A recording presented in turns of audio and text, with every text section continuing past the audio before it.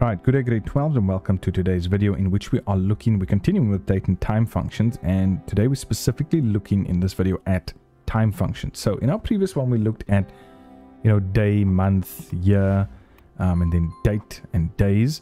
Here we're looking at hour, minutes and seconds.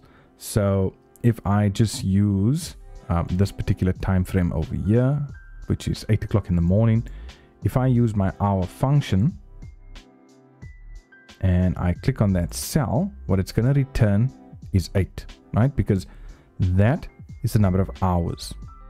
If I go in and I say, let's say 45 seconds, and it was, let's say 3 minutes,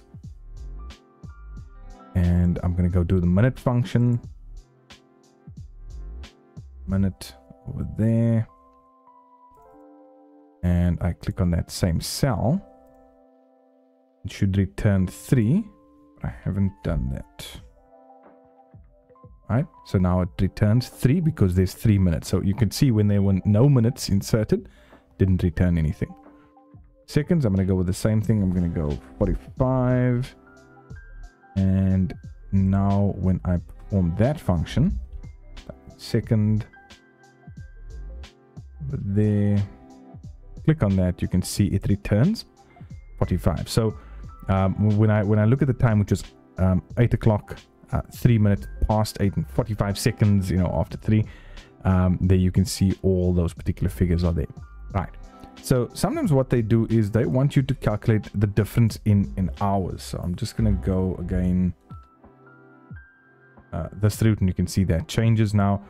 So if I want to get the number of hours, the difference in hours between those two areas over there, I can go equals, and I can click on, remember we always click on the end first and then the beginning, and I can say the one minus the other, and that's giving me, let me actually just do it here,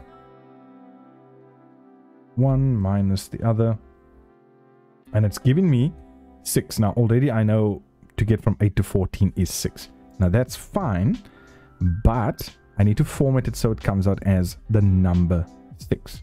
Okay, so what I'm then going to have to do is I'm going to have to change that and multiply whatever that answer is by 24, because there are 24 hours in a day. Enter. Now you can see it looks weird, like now it's gone totally weird. However, when we go up to our number section over here and I change that into a normal number, or I format it according to a normal number, you can see now it's looking even better. And when I remove those decimal places, there I have my answer, right? So the difference then is 6 hours between that time over there. And generally those are just the simple type of things that they do ask you to do when it comes to date and time, and here specifically working with time.